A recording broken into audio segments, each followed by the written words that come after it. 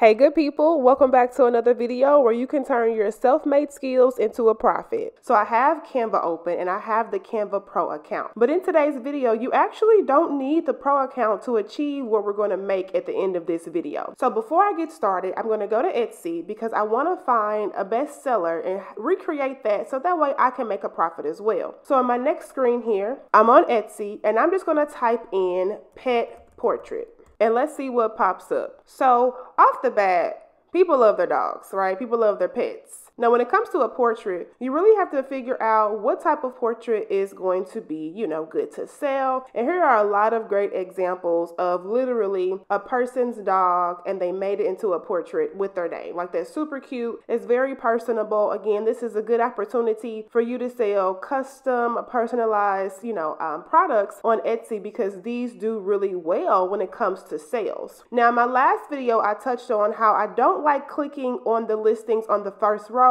And that's because I don't want to mess up anyone's ad budget. So when I'm doing my research, I actually go to like the second row where I don't see anyone running ads, and that's the listing I click on. So we're aiming, looking at the star and bestsellers because let's be honest, you want to make a profit. So you want to see what's already working for a lot of other shops. And so I'm actually going to click on this one because I think that one's pretty interesting. That stands out. This one's really cool because not only is it a star seller, but it's also Etsy's pick. So Etsy has picked this listing and deemed it as a really great listing. And so, it's going to get promoted. It's getting good sales, over 32,000 sales. This is pretty cool. So you're probably wondering, how can I recreate this with one click? I don't have all the latest and greatest graphic design, softwares. I'm really new to designing, but I would like to achieve something like this and be able to sell. Well, say less, because now let's jump over to Canva and get this started. And so I am in my personal Canva Pro account. If you're just starting off using Canva,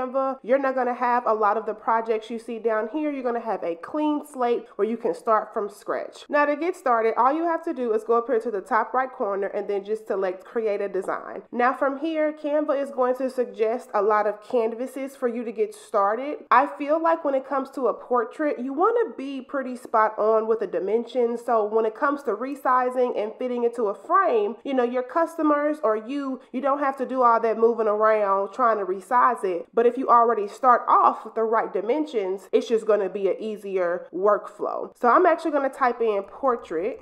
And let's see the options that come up. So I know I don't want anything horizontal. I'm looking for a vertical portrait because that's the vision. That's how we're going to be able to really recreate this bestseller, this star seller, right, on Etsy. So as I'm scrolling through, what stands out the best for me is this canvas print portrait, which is 16 by 20. I also feel like this is a standard size when it comes to portraits. So I'm going ahead and select that one. Now I have this open already, so let's go ahead and dive into my next screen here. So on my next screen here, I started off with a blank canvas, and honestly, you guys, I just went to Pexels, which is free, and I just typed a picture of a dog. I think I did golden retriever or lab, and this is what I decided to use. So this is just a regular picture of a dog. As you can see, I'm gonna zoom in here.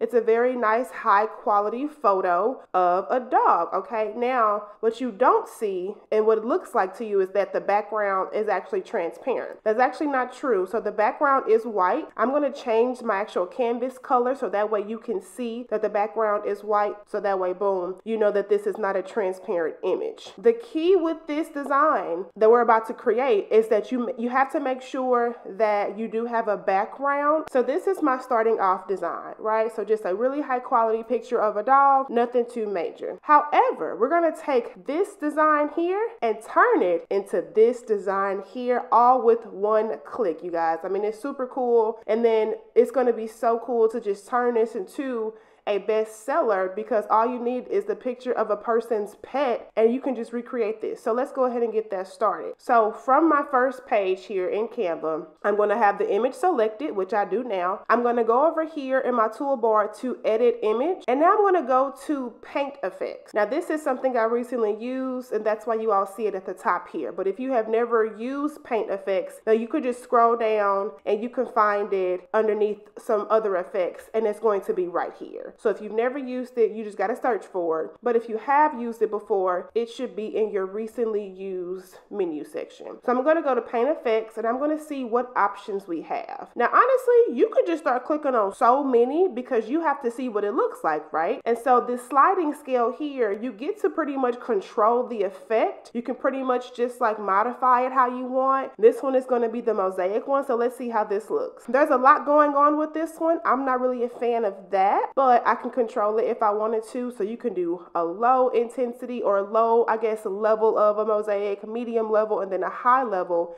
So that way you still have the option to kind of change it, even though you can't change it all the way through. You get what I'm saying?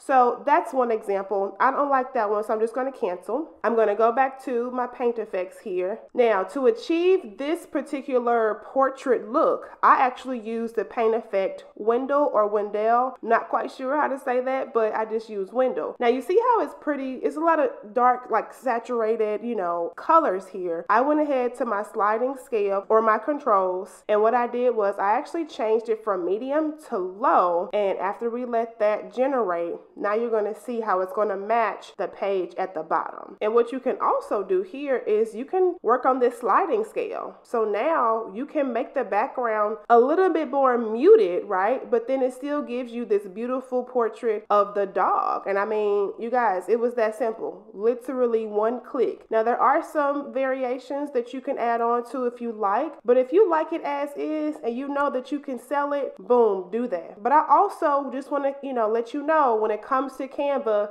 be mindful of copyright infringement. So best practice would be to modify a design, especially if it's going to be, coming from a Canva feature. Modify that design so that way you won't be penalized for pretty much selling something that you can't sell, okay? So you can play with this as much as you want, and I highly recommend that you go in here and work on the settings and just get familiar with Canva's features, because there are a lot of features that are offered on the free version, okay? So you don't always have to have the pro account. So let's move on. So we have the picture here, and honestly, this looks good as is. Now I'm just going to resize it just for my own liking, okay? But as you can see here, this is exactly what I did for the second page. Now, as you also notice, I have a name over here because going back to Etsy, they have the pets' names, right? So again, we're adding that personal touch to this particular product, to this future potential bestseller. So you want to add that same personal touch. So I just added the name, a generic name, Max, and I just put that off to the side so that way it looks more personable. Now, this is something you do on your own discretion, but I strongly encourage you guys to modify all your designs, make them your own. You don't want to just come in here and just be a out of the box type of creator. Add something else to it to really make yourself stand out. So, but this is pretty much the gist of it, you guys. Now, once you are happy with your final look from, creating this portrait, all from that one click, right? Because we went into Paint Effects and we clicked on that feature, which was Wendell. And then as you can see, boom, it changed our picture from the original photo, the original high quality photo, to the Paint Effects. And look how cool that is. Adobe Illustrator, Adobe Photoshop wasn't used, okay? We didn't have to have all these subscriptions.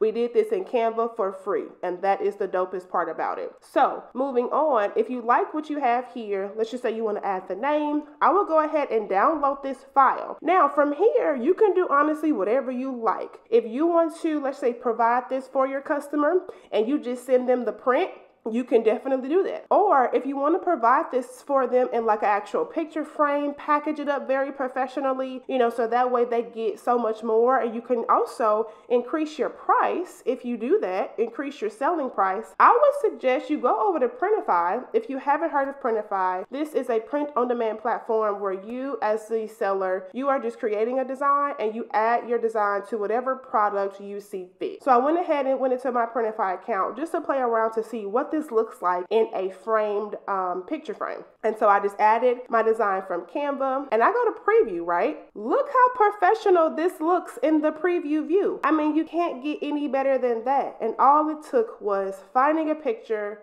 clicking the effects in Canva, you can get this done in under 5 minutes, okay? Now, of course, add some few modifications, like I mentioned, so maybe add a name, or maybe add like an anniversary when you got your dog, whatever it may be, right? Add that personal touch, because you want to make sure you stand out so much when it comes to Etsy and when it comes to breaking through what can look like a saturated market. But all right, good people, that's it for today's video on how to design an Etsy bestseller with just one click using Canva for free. If you guys like this video, please leave a comment and thumbs up for me. But as always, don't forget to subscribe if you are liking the vibe, and I'm gonna catch you in my next video. Bye, y'all.